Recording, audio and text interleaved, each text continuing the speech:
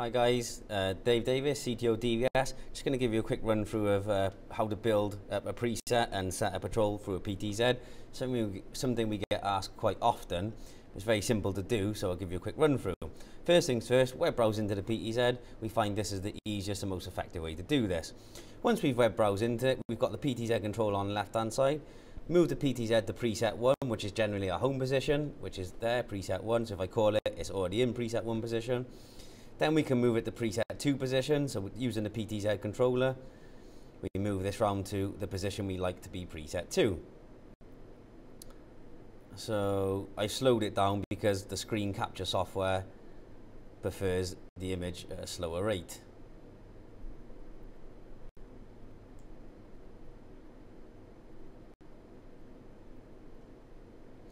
We'll say preset 2 is there, save that.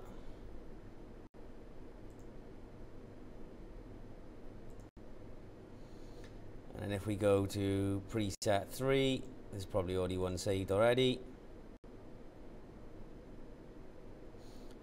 Okay, let's zoom that in slightly.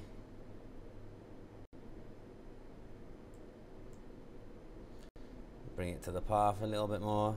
There we go. And we'll save preset 3. Okay, so we've saved our presets. What we'd normally do is then under configuration. So I've got it under PTZ. So under PTZ, we've got scheduled tasks. So you can do two things. You can do a scheduled task, which is if you enable a scheduled task, between certain times, you can run patrol, preset, tilt scan, dome reboot, dome adjust, aux output, auto scan. So during a certain period of time, between Monday and Friday, Saturday and Sunday can be different, you can choose one of the following options and then that action will be driven. Let's turn that off. Or, as we do, under park action, I set the park action as 60 seconds and then the park action type is preset. What we can do is say, for instance, let's make it 5 seconds and then we can say, let's run a patrol. So when we take manual control, once we let go, it'll go back to a patrol of the site. So we'll say patrol and action type is 1, so it's patrol 1. Click save. So we haven't built a patrol yet. So what we need to do then is go up into the live view. We've set our presets. Then we can go into the patrol there. And we've got the patrol path 1, 2, 3 through to 8. And then we can edit this.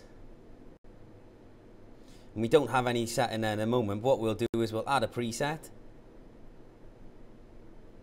So it goes preset 1. Speed is 30, but we can make it higher or lower. And we'll go, it stays there for 15 seconds by default. Well, let's make it 3 seconds. And then we'll add another one. Preset 2. Say 5 seconds. I think the minimum is 15. Currently on this version of firmware. And then we'll add another one, is 3. Okay, so we've added 3 in there. Click on OK. And it's saved. So if I take manual control, move the PTZ out the way. Now after the predefined 5 seconds, it should go back to preset 1. Which it will.